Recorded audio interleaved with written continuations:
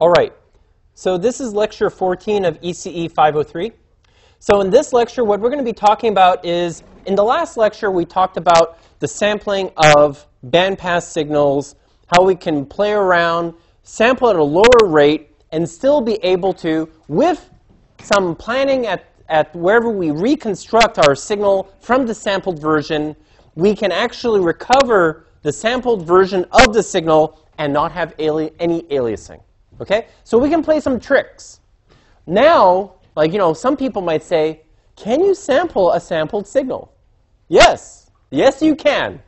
So this is how you can do it. Okay, so just like before, I'm not going to hide anything. I'm just going to I'm going to be a really awful mystery novel writer, and I'm just going to say, oh, it was the butler. Okay?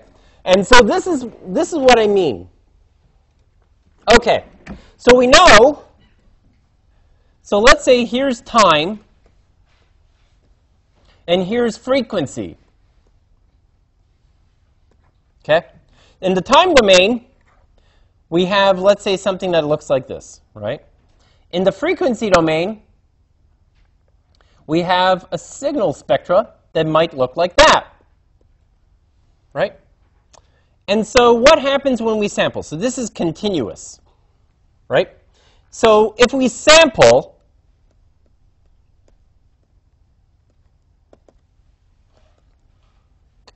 what happens? So let's say every t seconds, I take a value from my continuous time signal. Yeah, and that's actually how sampling sounds like. So what ends up happening is I get this,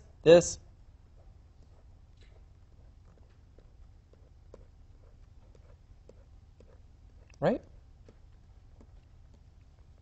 And we know when we sample that we're going to have this, and we're going to get periodic replicas at fs and minus fs and so on and so forth, right?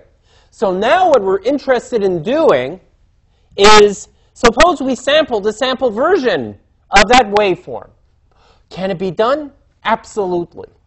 In fact, where does this come up? So here's, for folks like Renato and Caitlin who are in my radio course, this happens more frequently than not, right? 512, right? Right? So what happens is, where would we do such a thing? Most people would say, well, I sampled a waveform, my microprocessor can handle it, right? No. The answer is no. It turns out, maybe your analog to digital, digital analog converter can sample pretty nicely. So for instance, the reason why I brought up these two guys in particular is they're taking my undergraduate software-defined radio and digital comms class. And what happens is, on this software-defined radio, it has 100 megasample per second A to D, D to A converter. So it's it's sampling like mad. What happens is that sampling rate cannot be supported by the microprocessor system attached to it. So you have the radio, and all it does is it takes analog signal over the air, brings it to DC, samples it 100 megasamples per second, and if you did nothing else from there, it would just take those 100 megasamples per second, packetize it into UDP packets, send it by gigabit Ethernet to a computer where you would have software to transform it into a message like hello world. Sorry, teasing. So, you might say, so what? Modern computer technology? It should be easy, right? Not necessarily. What happens is, suppose your computer is not the fastest. Let's say your computer was fast. What happens is 100 megasamples per second on a general purpose microprocessor system, and perhaps you don't have the latest and greatest computer system, your computer will not be able to handle that much data. It's going to essentially choke. So what's going to happen is, if you were transmitting and your computer cannot get samples out fast enough, what you're going to get over the air is something like a burst of information, dead air. Burst of information, dead air. Burst of information, dead air. It's awful. That's actually bad in like wireless communication world, because what happens is this sort of like on-off, on-off, on-off, on-off behavior, you're just asking for lots of out-of-band emission. It's not great. And then on the receiver side, what you're doing is you're clogging up your computer with data. Basically, your computer is like, oh my God, I can't handle all of this. And then data begins to drop off before you can even process it. So you're losing data. So on one end, you have a suboptimal scheme. You're not being able to transmit fast enough. On the other hand, you're unable to decode fast enough, and you're dropping data that you could decode. So what do? We take the sample data, and it turns out that these little radio units have little FPGAs on them, and these FPGAs subsample the sample data to something that your software on your general purpose microprocessor system can handle. It turns out, and I tell my students this in that class, I say, try downsampling by 512. So what does that mean? I take the 100 megasamples per second, and I say, throw away every 511 out of 512 samples. You might say, oh, it's okay. That's totally fine. And what happens is, the computers they're using can totally handle the samples at that rate. I have some students, they're testing the limits. They downsample by only 128. They have maybe some good computers there, and they can handle it. I think one student of mine has gone down all the way to 16, and that's pushing it because the performance was kind of like on the edge. But what we do, in reality, why we downsample sampled data is because, for a lot of reasons, maybe our microprocessor system cannot handle it. So suppose instead of having an i7 processor, you have a Raspberry Pi. You have an ARM Cortex-A9. You have some sort of microprocessor system that just can't keep up. So you might have to subsample the data that's coming in. And when we do that, this creates a whole new type of situation. So let's say you're in my software-defined radio class, and then, some of you are, and then I say, I'm going to keep this guy, this guy, this guy, this guy. So I'm going to subsample. So doop, doop, doop, doop. So what does this look like? So now I'm having, there's all this emptiness in between these samples. My microprocessor system's like, okay, this is cool. I can actually handle this. As opposed to this. This thing is like a tsunami of samples pouring in. And the microprocessor system is saying, I can't do this. I give up. I surrender. Now it can handle it. But what's the problem? Sampling the sample data like this is like sampling this signal at that rate. And what happens if we don't sample, if this subsampling is less than Nyquist?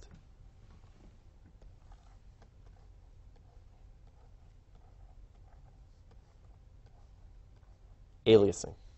So what we got to be careful about is that if we sample the sample data a little too, we don't sample it sufficiently, those periodic replicas that we have begin to overlap with each other.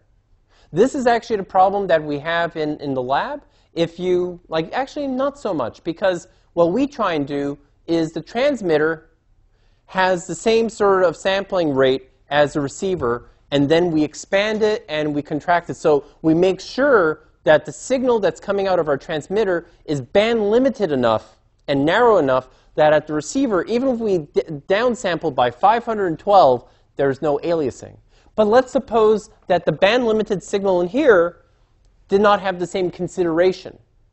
Then we run into difficulties, right? So we have to be careful how we sample the sample information, all right? So in essence, when we sample the sample data, what we're doing ultimately is actually sampling the original continuous time waveform, but at that new revised rate. And when we do that, we've got to be very careful that we don't run into something like this. So that's really the punchline of lecture 14. It's really that. So, I know. So why am I even showing slides? So what happens is, if we cut to the chase, this is the diagram that I was talking about. So what ends up happening is, like at the bottom what you see is essentially, if you have your original sample data, and then you sample the sample data, and then you sample the sample data, what you end up getting is those replicas are coming awfully close to each other, and in the last case, they actually overlap, and that's bad. And so mathematically, how do we represent that? Well, what we do is we take the initial expression where we have xa of f. And what happens to xa of f when we sample it? When we get x of f, it's going to be periodic replicas from minus infinity to infinity. They're all spaced out by multiples of fs. When we then sample by a factor of d those sampled information, what ends up happening is that modifies fs. Now we have fs over d. Now our sampling rate is actually being decreased by a factor of d. And our replicas, now that k factor, now we're not having as much a buffer. And the more we downsample, the closer those replicas get together. That's what the math here is representing. So that is what I'm concerned about, is the aliasing risk. If you have a well-designed, band-limited signal and you do this, you're fine, right? Like in my course, in my software-defined radio course, we make sure that the transmitted bandwidth is always matched to what we're downsampling at the receiver. Like, I'm not sure, unless you guys are like doing 1024 at the receiver and 512. That shouldn't work at all, right? I don't even think you can do 1024 of those radios. No? No. Okay. Don't bother doing it now. Okay.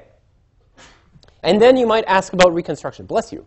So the reconstruction formula is just the same as before. Remember that ideally, what do we want to do?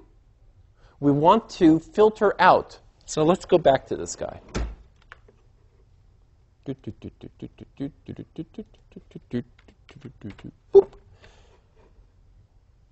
So remember what happened in several classes ago when we talked about sampling.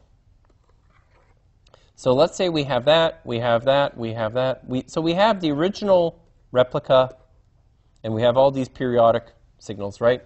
And so we saw what happened if we wanted to take this guy, and we wanted to return him back to this, right? So that is our xa of f. This guy is x of f. And to recover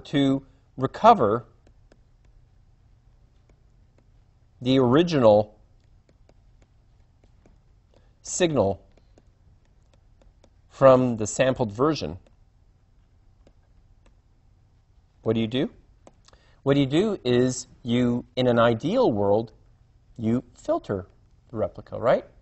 In order to do that, what we do is we take xa of f, pass it through an ideal low-pass filter, and we get xa of f. So x of f, xa of f, low-pass filter. And what do we know about this guy? So what happens is, let's say this guy here is h of f. And we know that xa of f is equal to h of f times x of f.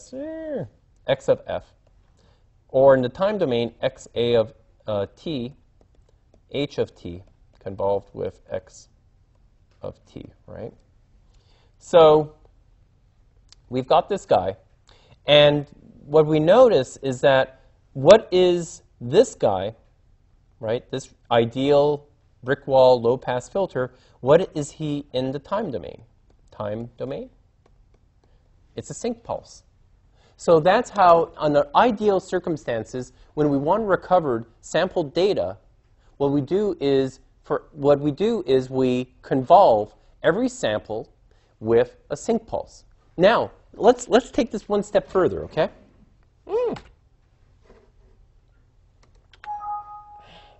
Discard. So let's take this one step further.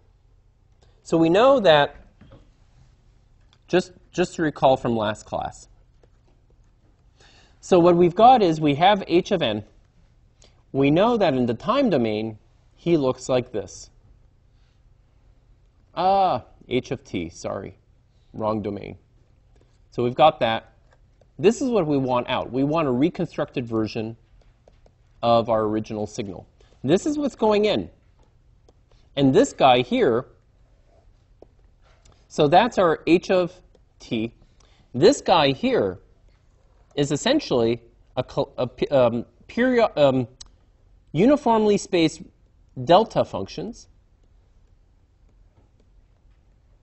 with different amplitude values. So let's say that's C1, C2, C3, C4, C5, C6, C7, C8, and so on.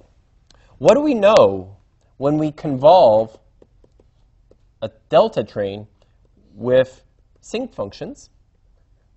What we get is essentially we have those sinc pulses, and it's going to look like that, right?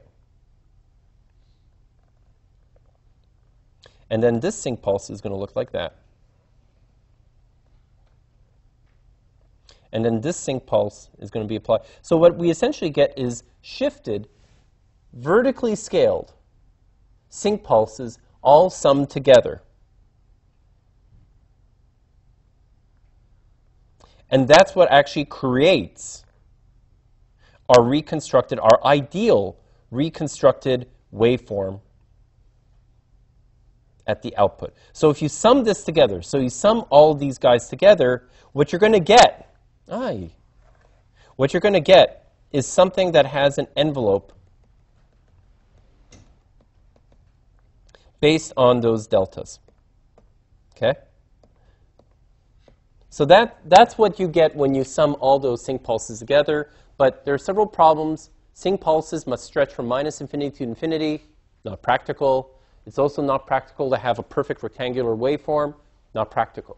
So a lot of people are thinking, okay, what are some sort of workarounds around this problem? Discard. And the answer is there are a few. But one technique is something called linear interpolation. So linear interpolation is kind of a nice little trick. So what linear interpolation does is just put a triangle. So instead of putting sinc pulses which extend from -infinity to infinity, whoop, triangle. Okay, so let me go back to drawing. Oh, I love drawing. So what you got is, let's go back to that example. So you can either do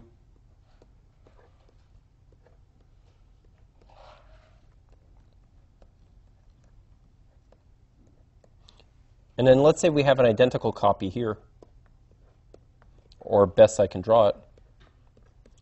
As you can see, drawing is not my strong suit. So what happens is we can either do the sinc pulse thing,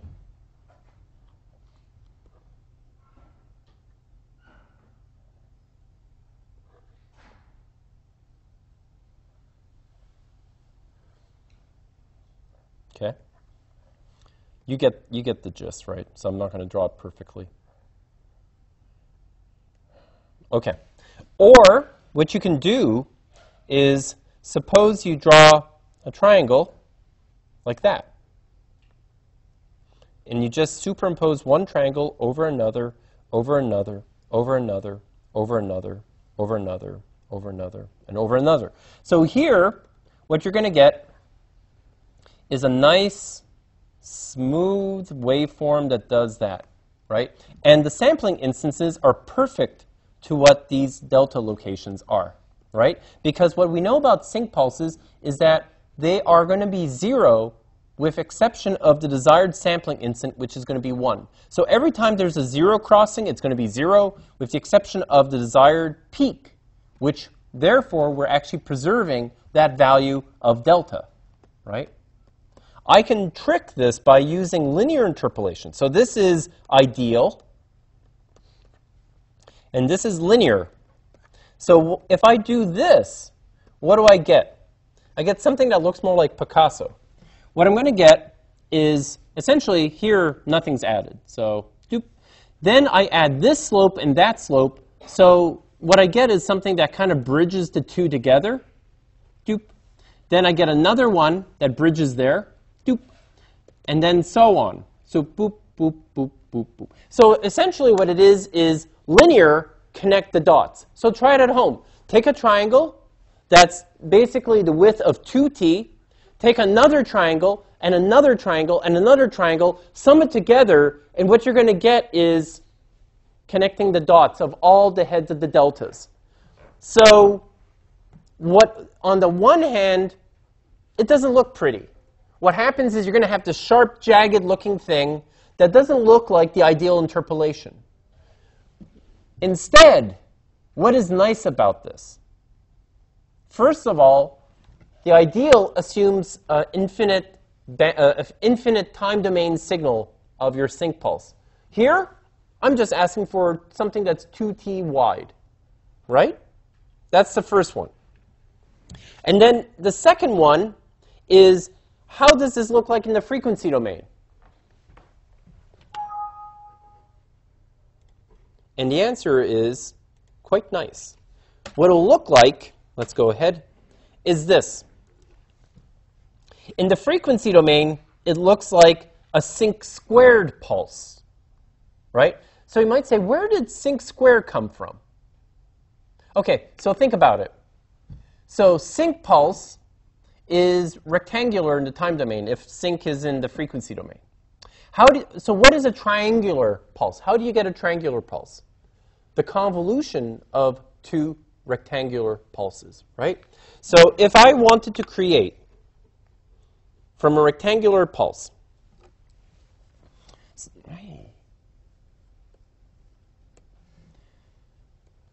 so I know that this guy, okay, so let's say that's minus t over 2 to t over 2, and that's 0. What happens is if I convolve him with himself,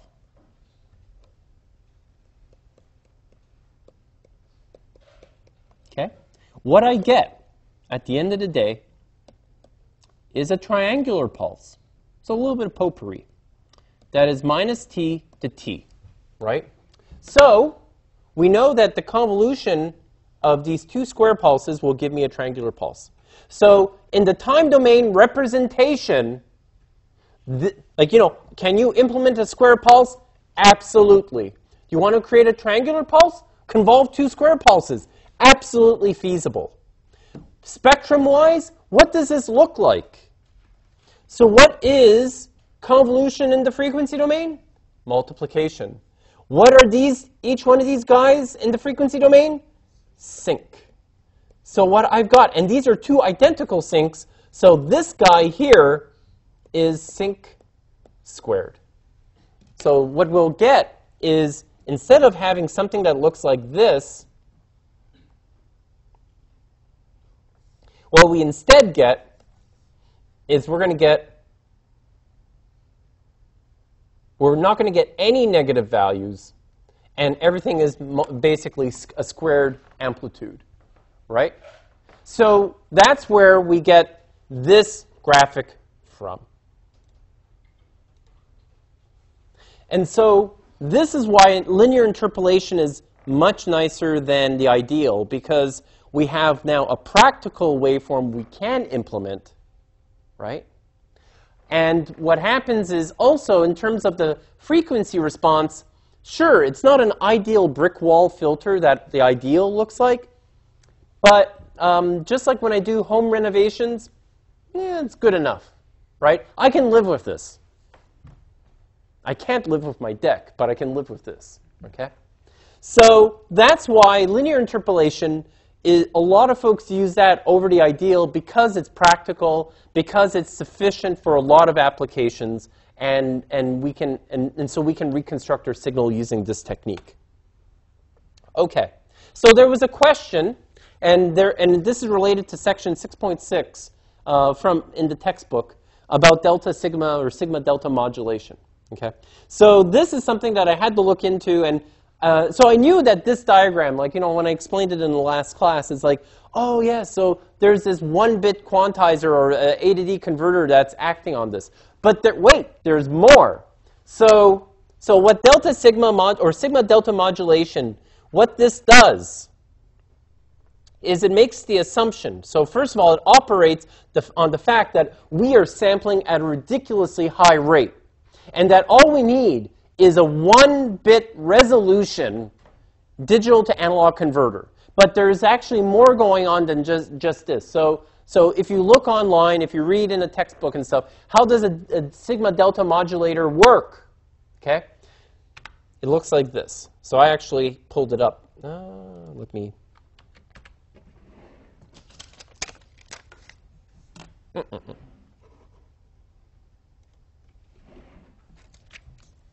So sigma delta modulator.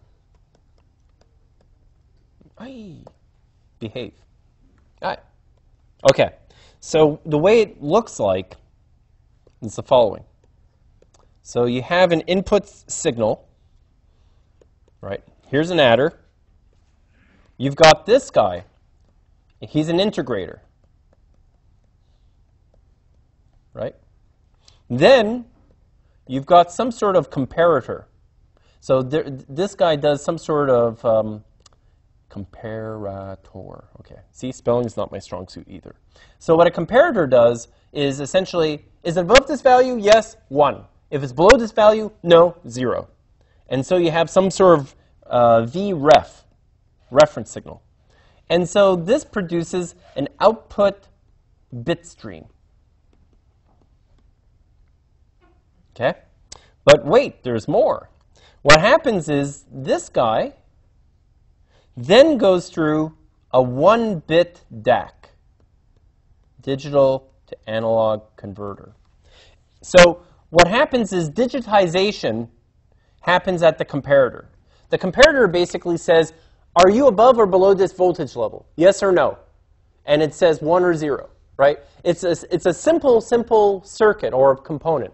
Like, so if any of you play with ultrasonic sensors, like the El Cheapo ones, like you have on a Vex robot or something like that, you know, it's a great ultrasonic sensor, but at the core of it, there's a small voltage comparator that says, is this reflection of the acoustic sound wave or whatever that I'm emitting, the ultrasonic pulse that I'm sending, what I'm picking up, is it louder than the threshold or less than the threshold? If it's louder, boop, 1, the object is near. Nope, 0, the object is not near. It's a binary decision, right? The more fancy ultrasonic sensors give you range, but the very simple ones say close, not close.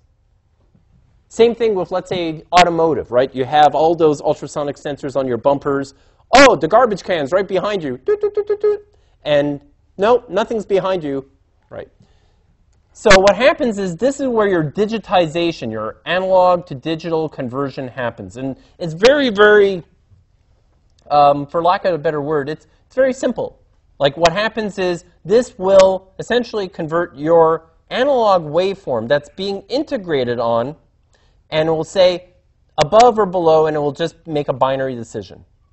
This guy, on the other hand, will create an analog waveform, and what it's going to do is it's going to go, so here's your input signal. So let's say that's x of t. And what happens is this stream, what it's going to do is it's going to take this binary output, this 1 or minus 1, 1 or 0, it's going to digitize, it's going to make it an analog signal, and it's going to subtract it off of your incoming waveform. That incoming waveform is then integrated, it's sum. So you're basically taking the difference, you're integrating it over some period, and then what you're doing is you're saying, is it above or is it below some threshold? And then from there you make the call whether it should be a 1 or a 0. Right? You're basically digitizing it. And what this will result in, what this will yield, this one I'm going to keep. What you're going to get at the end of the day is something that looks like this. Essentially, what you're doing is you're using a 1-bit, almost like a 1-bit quantizer, right? You're essentially like, and this is why it's essential that you're sampling at a very high rate. Because if you're not sampling fast enough, your waveform is going to totally outstrip the quantization process. So essentially, what you're having is, should I go up or should I go down? So every sampling instant is like, am I below or am I above the waveform? Doop, doop, doop, doop, doop, doop. And so that process, that diagram that I showed, enables you to do this, all with 1 bit. Should you go up? Should you go down? And you have to do it fast enough because you really want to avoid this sort of thing. That sort of situation, you're going to cause a lot of quantization error, right? On the other hand, something like this, you're pretty close to the actual contour of the waveform. So what you want is something that's fast enough that you can keep up with coming close to the contour of the incoming waveform. Yes? What happens if the waveform is perfectly straight for a while? Oh, then it's going to flip-flop. So it's going to go bloop, bloop, bloop, bloop, bloop. And you kind of see that here. Like you overshoot, you undershoot. You overshoot, you undershoot. You overshoot, you undershoot. So good question. Good question. All right. So with that, that concludes Lecture 14 of ECE503. Okay. All right. So what we're going to do